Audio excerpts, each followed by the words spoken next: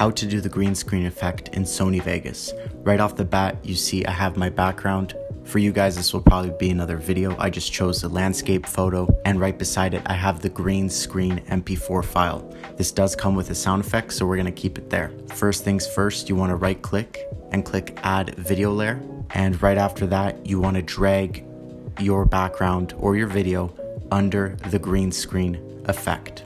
Once it's under, you can click on the video effects icon for the green screen video and then go to chroma keyer and just follow me along as I click this little tool, and I'm going to click the green part of the screen on the right hand side, and that will right away get rid of the background.